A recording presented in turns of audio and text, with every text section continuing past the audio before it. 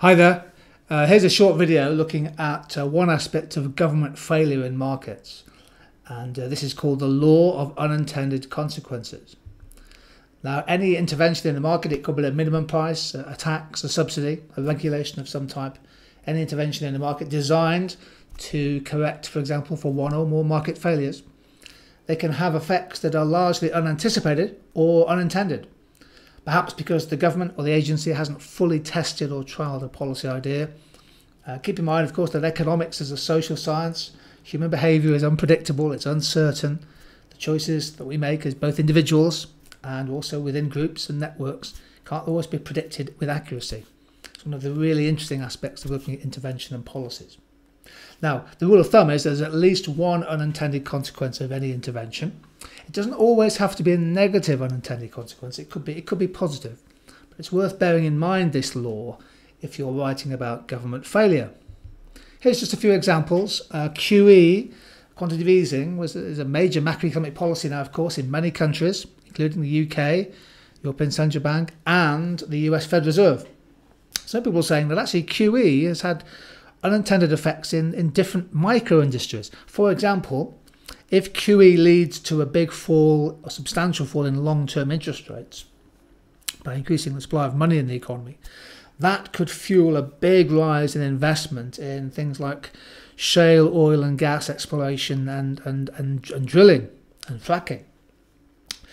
And so in fact you can make a case for saying that actually the industry is over-invested in shale oil and gas, partly because QE has driven down the long-term interest rate.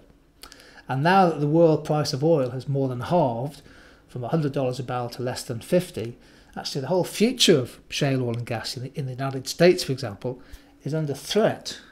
And you can argue it's partly the result of quantitative easing and monetary policy. In the UK, the minimum wage has gone up to £7.20 per hour. George Osborne has rebranded the minimum wage a new national living wage. Well, that's another issue. We've got a separate topic video on minimum wages, but one of the unintended consequences we're starting to see in the newspapers. Most days we see restaurant chains like Eat and Zizi and coffee chains like Cafe Nero starting to try and offset the new minimum wage by, for example, cutting back on some staff freebies like a free sandwich in the morning or a free lunch. That's an unintended consequence, which I suppose you could argue is pretty much inevitable, but wasn't really thought through when they raised the minimum wage to £7.20. A few years ago, eventually, the smoking ban in public places came into place in England. I think the Scots and the Welsh got there first. A very creditable policy, in my opinion. It's a significant health policy. One of the unintended consequences that suddenly we saw thousands of patio heaters appearing outside restaurants and pubs to keep people who wanted a crafty cigarette warm in the outdoors. Well, I suppose you could argue this is a rather silly unintended consequence, in the sense that it's a waste of energy to have patio heaters outdoors for smokers, I suppose. It's not necessarily a hugely significant unintended consequence, but you could argue it's a pretty wasteful response. Big one is the idea of a tariff on steel. So say, for example, the United States or another country puts an import tariff on steel designed to help their steel industry. Of course, one of the unintended consequences could be that car makers who import steel or steel-related products, or the construction industry who import steel, they then suffer because of higher costs. The waterbed effect is quite interesting. If you press one part of a waterbed, you get a rise somewhere else. And the example here is the idea of text price capping. So the European Union has gradually reduced the cap on text calls, trying to limit the cost of texting, particularly when people are travelling within the European Union.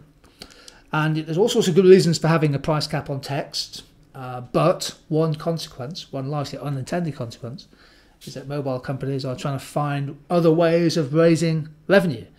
Maybe they charge a higher price for their mobile handsets, or maybe they get more revenue by increasing the length of contracts, the minimum contract length. And another really good example, I think, of the law of unintended consequences is when you set very rigorous, hard, inflexible targets for treating the quantity of patients. So say, for example, you have to meet the tough targets for seeing people within 4 hours in A&E in a hospital, or getting people through surgery and immediate post-operative recovery in hospitals and getting people out again.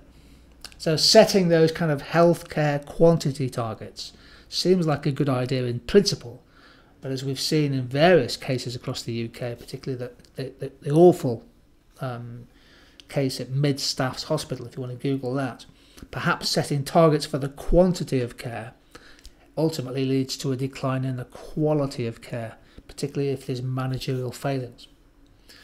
I hope you're getting the idea here that an intervention can be well intentioned, but actually there's always at least one kind of unintended side effect which can query the evaluation of the consequences. A couple more to finish with.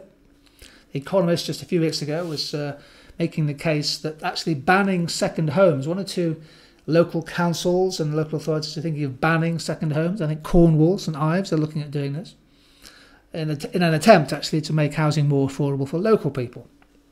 Perfectly well-intentioned intervention. Here's what the Economist said. Those tempted to mend the market, for example a ban on second homes, should beware unintended consequences. I think through the reasoning here, restricting the option to sell newly built properties as second homes will depress their price, discouraging new housing development, including the new affordable homes that builders are often required to put up.